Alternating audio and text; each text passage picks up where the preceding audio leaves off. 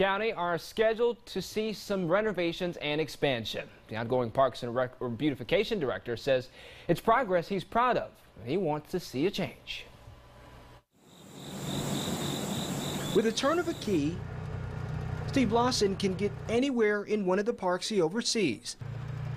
And he means anywhere. And if you've not been to Amerson Park and seen it, you're missing the special jewel that's right here in the middle of Bibb County. A crown jewel that Lawson and his team consider their pride and joy. My whole team feels like they're a part of what's going on, and so it's a movement. After $7 million in penny sales tax money, Amerson River Park is one of the latest parks to go from grunge to gold. Split up the recreation and the departments to make the Parks and Beautification Department. The goal was for passive parks and community spaces to be more friendly to the communities that use them. Lawson took over as the Director of Parks and Beautification since consolidation. In that time, he's overseen all 100 passive parks in the county. With consolidation, the governments came together.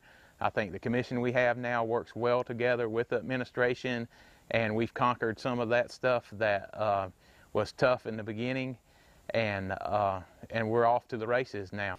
He and his staff have even planted more than 1,000 trees.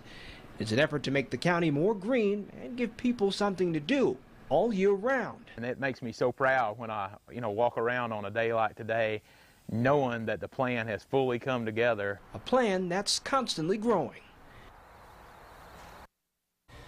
The plan is to build even more parks, including a new Pinnacle Park in South Macon.